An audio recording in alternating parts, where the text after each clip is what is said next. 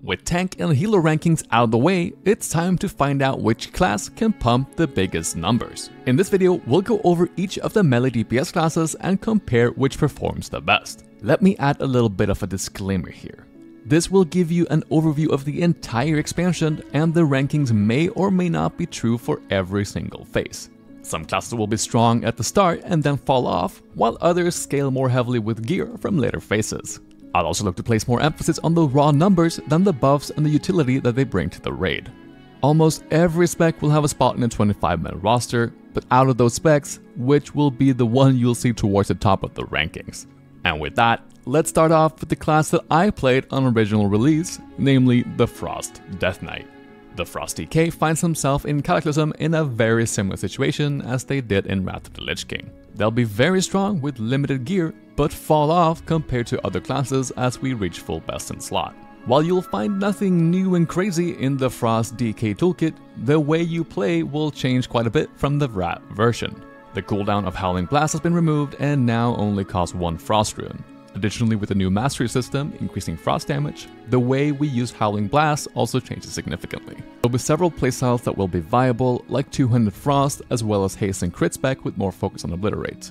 But most likely we will see the Master Frost spec that will prioritize Mastery and Haste while putting heavy emphasis on Howling Blast to come out on top. Especially during speedruns where there's a lot of added value on being able to pump higher numbers on trash.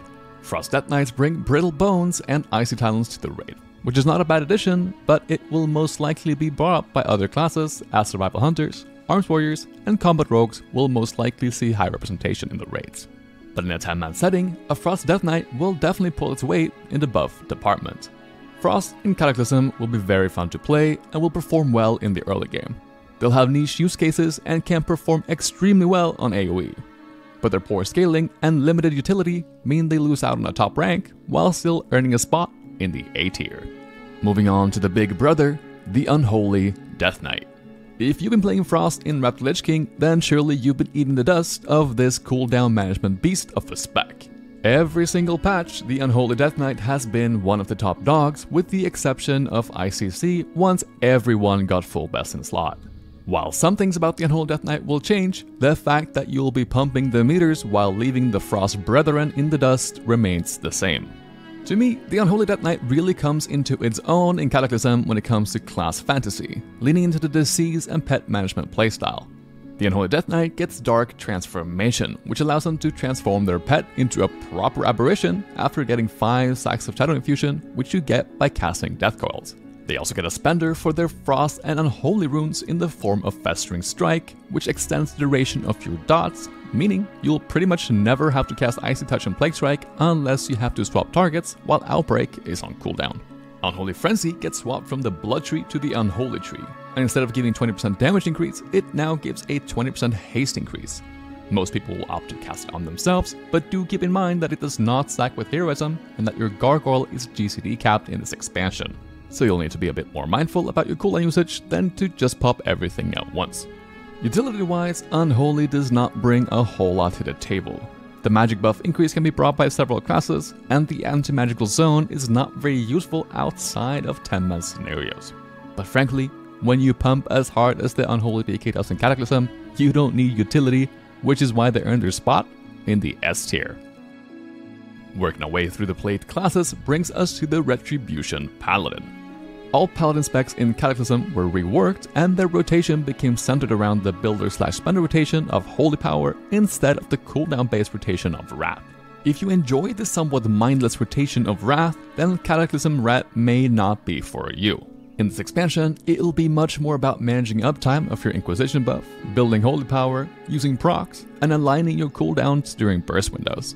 The Ret Paladin gets some wonderful quality of life additions in Cataclysm, like Long Arm of the Law, giving you a 45% movement speed increase when you use Judgment at range, and will be able to pull their weight in the interrupt department with the addition of Rebuke. The single target rotation is a lot more dynamic and will require you to make decisions about what to press next based on procs and buff durations, but the multi-target rotation, in my opinion, is clearly missing some oomph.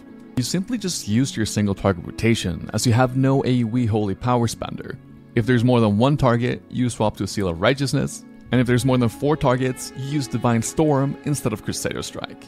You still only cast Consecration if pretty much every single other rotational spell is on cooldown. The Ret Paladin is much more consistent than in Wrath, and doesn't need a Shadowmourne equivalent to do competitive damage. Realistically, Ret Paladins will be the class brought for the 3% damage increase raid buff, while still providing Kings or Might, making having one in a 25-man team absolutely essential, and a strong competitor for a DPS spot in a 10-man group. This is why the Ret Paladin earns her spot in the A tier. Next on the list, we have the Arms Warrior. The Arms Warrior in previous expansions have been relegated to the role of a PvP spec. But while it's still the go-to PvP spec in Cataclysm, it really comes into its own as a PvE spec as well. The Arms Warrior just says no when it comes to boss armor. With a new spell called Colossus Smash, your rotation becomes all about making the most out of the windows where the debuff is active. Properly using Inner Rage, Deadly Calm, and Stance Dancing correctly will set you apart from other warriors. You have strong cleave with Sweeping Strikes, strong AoE with Blade Storm and Rend Spreading, and the single target speaks for itself. The only problem really with the Arms Warrior is that they don't bring any special buffs outside of the 4% physical damage buff that is also brought by Frost DKs and Combat Rogues. All other buffs will realistically be brought by your Blood DK tank and Feral Druid off tank. But in a 10-man scenario, without an optimized comp, the Arms Warrior absolutely does bring a lot to the table. But here's the thing, who need buffs when you have damage? And that's why they earn their spot in the S tier. I will however make the disclaimer here that for both tier 11 and 12, they will be more of an A tier pick, but really starts to go crazy on the DPS after they get their Biz weapon in Firelands. But overall, they're an incredibly strong pick. That brings us on to the Fury Warrior. Oh, how the mighty have fallen. Now, I think the internet is being a bit harsh on the Fury Warrior. It's ultimately a very similar state to previous expansions, where it'll be utter garbage towards the beginning of the expansion, but scale extremely well with gear, and once we get to Dragon Soul, you should not be surprised if you get out DPS'd on a lot of fights by a Fury Warrior. The Mastery system was nerfed and then buffed again during the expansion, and seeing as we'll be playing on the 4.3.4 tuning, we should see Fury Warrior as a slightly stronger pick than it was the first time around. That being said, the reason why you'll probably see no Fury Warriors and why everyone is placing them as a bottom pick for this expansion simply comes down to the alternative being so much better. In the early phases, it won't even be close, and even in full biz, the Arms Warrior will pull ahead slightly of the Fury Warrior, so why would you ever play one? All that, combined with having less utility than the Arms Warrior, earns them a spot in the D tier. That brings us to the Enhancement Shaman. The reign of the spell hands is no more. The Enhancement Shaman is back to using agility once again.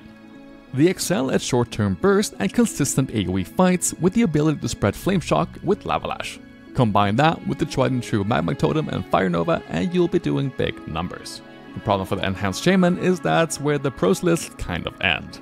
As a Shaman this expansion, you'll mostly be relegated to being a utility pick.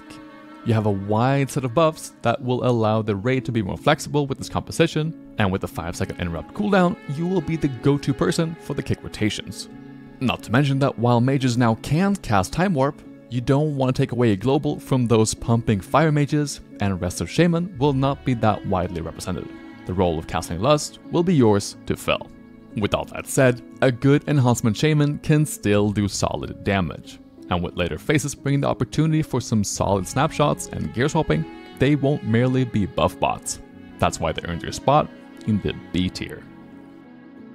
That brings us on to the Feral Druid. The Feral Druid in Cataclysm plays very similar to the Wrath Lich King version, but with a few minor adjustments.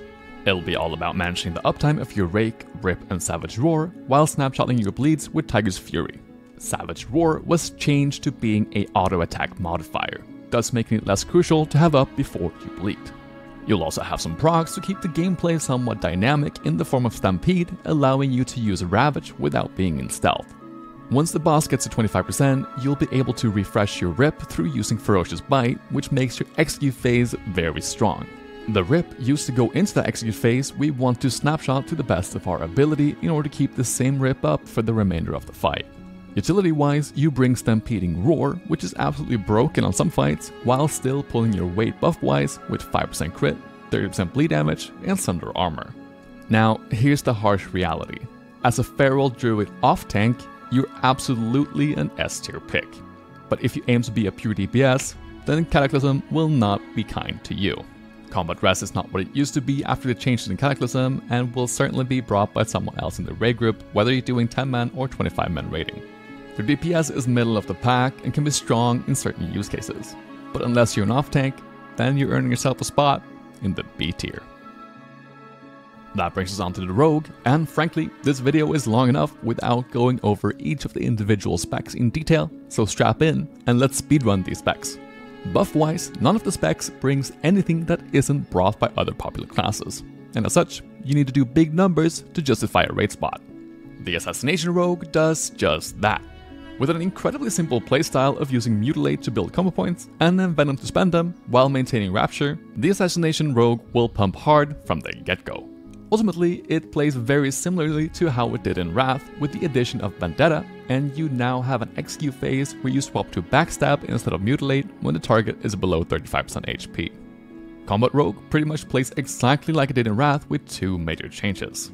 In Cataclysm, you get access to Revealing Strikes, which is a combo point generating ability that empowers your next offensive finishing move, being Eviscerate or Rapture. You'll still be spamming Sinister Strike, but Revealing Strike should be used before you reach 5 combo points if you are offloading your points with a damaging spell. Then there's the big one. Blade Flurry gets turned to a toggle on and off ability, meaning if you choose to, you can have it up at all times. It does come with the trade-off of having 30% less energy regeneration when it's up, but boy oh boy does the Combat Rogue pump in fights where there's a lot of cleave. Then we have the Sub-Rogue. In past expansions, the Sub-Rogue has been the go-to PvP spec, and Cataclysm doesn't necessarily change that, but that being said, they are certainly viable in a PvE setting this time around. It's one of the hardest classes in the game to play right, and if you don't play the spec optimally, it falls behind the other two significantly. It will arguably be an S tier spec when they get access to the legendary daggers in Dragon's Soul, but at that point, progression is already over, so it doesn't really matter. They could still see some uses over the Asa Rogue, but will for the most part not see much play in a competitive environment. And therefore, I will place the Asa Rogue in the A tier, Combat Rogue in B tier, and Sub-Rogues in C tier. Now, keep in mind that the power levels throughout the patches will vary, and some classes will bounce up and down a tier or two depending on the phase. Further, Cataclysm is in my opinion where the balance is at its best, and with buffs being consolidated, all specs are pretty much equal. Some are just more equal than others. If you enjoyed this video, I'm sure you will enjoy the tank and healer rankings that I put out a while ago. I also have a Cataclysm playlist if you're on board that Cataclysm hype train. But that's all for now. Thank you very much for watching. Until next time.